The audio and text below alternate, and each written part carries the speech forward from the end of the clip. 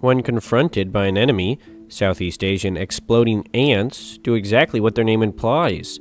Ignored for decades, researchers have completed a detailed survey of these enigmatic ants, discovering over a dozen different species that fit into this group, including one that's completely new to science. Confronted by a threat, a miner worker can deliberately rupture its abdominal wall. The ant doesn't literally explode in a Michael Bay movie sort of way, but the desperate measure causes a sticky and toxic liquid to pour out from its bloated glands that's capable of killing the intruder.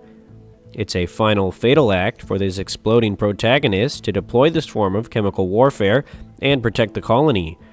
Scientists call this autothysis, a suicidal behavior that's also been documented in some termites.